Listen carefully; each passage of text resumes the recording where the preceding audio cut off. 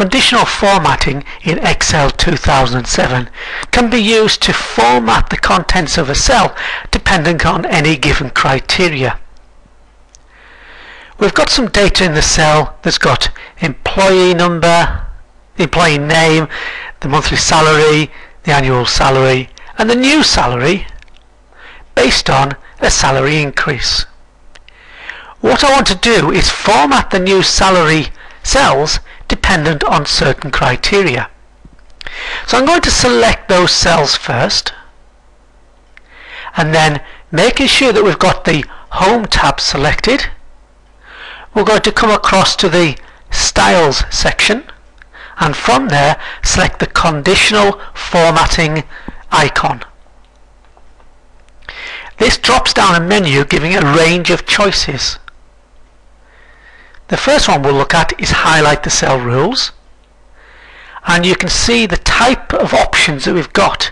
We can format the text if it is greater than a certain number, or less than a certain number, or equal to, or find duplicate values. So you can see how that will work. Let's just try greater than, and we get this dialog box that allows us to define exactly what it is that we want to do. So in this box here it says format cells that are greater than, and then we can put a figure into this box. If I just move that down slightly to have a look at the formatting underneath, because this is live formatting. As we change things, the appearance will change. So in this box we've got 16,536, and if the cell is greater than that value, it will format it according to this condition, light red fill with dark red text, and we can see that's what's actually happened to this cell. This cell is greater than 16,000, so it's been formatted. Let's try changing this number.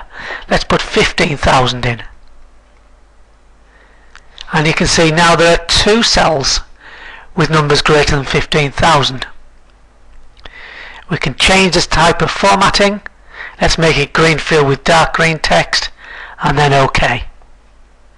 We've now applied that rule, and the beauty of that rule is that it's live, so we can change any of these numbers and the formatting comes into play. You can see now I've changed the salary increase. We've now got 3 employees who earn more than 15,000. I'll select those cells again. Then we used formatting in the Styles section, Conditional Formatting, and that was highlighting cell rules. There's other features. They all work in exactly the same way, top and bottom. Let's find the top 10%. Who earns the most? Well, again, it gives us a little dialog box so we can fine-tune things. We can alter that percentage, so we don't have to find the top 10%. We could find the top 20% or the top 30%. And then what to do with it. Again, we've got a light red fill, but we can change it. Click on OK, and that shows us D-Boss is the highest 10% earner.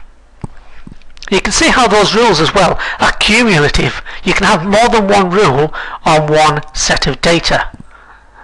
Conditional formatting.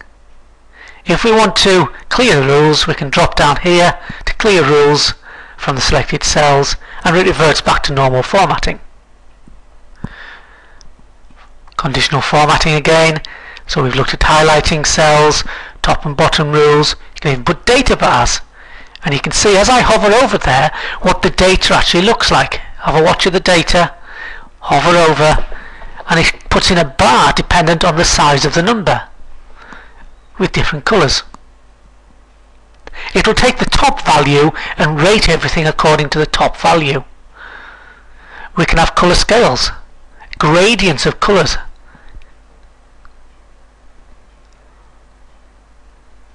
So the darker colour is the higher value, the lighter colour the lower value. We can use icon sets. You just want to see that is this one. You can see the number of bars growing as the number gets higher. And you can see now when I've applied that in the cell, the number of bars here is higher for the higher value. We'll just clear that rule as well. So you can see we can have all these conditional formatting ones on, we can use these inbuilt ones, or we can also manage rules and create new rules. New rules just jumps us into here as well. So I'm going to go to manage rules. This brings us this dialog box, and you can see we can do new rule from there. So if I click on new rule, this allows us then to create our own rules rather than using those inbuilt ones. And the easiest one to do this with is format only cells that contain as an option in the select a rule type, and then we can dial up our rule here. Let's say that the cell value has got to be between, and then we can put numbers in these boxes. Let's put 13,000 and 16,000. So if a cell contains a value of between, we don't have to have between, we can have all these different options of between 13,000 and 16,000, then what? We change the formatting. Keep it simple, we'll just put a fill colour of red on and OK. So if the cell value is between 13,000 and 16,000, give a red fill. Let's see if we've got any. Click OK. There's the rule there in the list, and OK again. Yep, there's two cells that contain values of greater than 13,000. Once more, select the cells, conditional formatting, manage rules. You can see the existing rule that's been applied there. Add a new one. Format only cells that contain the value. Again, it doesn't have to be cell value. Could look for specific text, or we could look for dates. But I'm just going to cell value of, and this time I'm going to put greater than or equal to 20,000. This time, if the cell value is greater than or equal to 20,000, format, let's make it a green fill this time. And again, it doesn't just have to be fill, we can use all the normal formatting features, different number styles, different fonts and colours, border styles. We can add all those into this formatting and then click OK. And OK. We've now got two rules. Click OK. Both rules are being applied. Those two are between 13 and 16,000, and this one is more than 20,000. Finally, select the cells, conditional formatting, manage rules. The rules are applied in the order that they appear in this list. It's important to remember that, because in older versions of Excel you could only have 3 rules. In 2007 we can have more than 3 rules. But if a user is going to open the document inside Excel 2003, then only the first 3 rules will appear. So you might want to change the order in which the rules are applied, and you can do that by using these buttons to move the rules up and down.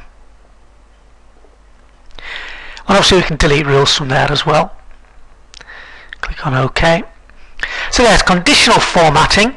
It's a way of formatting the contents of a cell dependent on certain criteria. And to get to it, we select our cells, make sure you're on the Home tab, then conditional formatting from the Styles section. We can use the inbuilt rules, or we can create our own. Conditional formatting.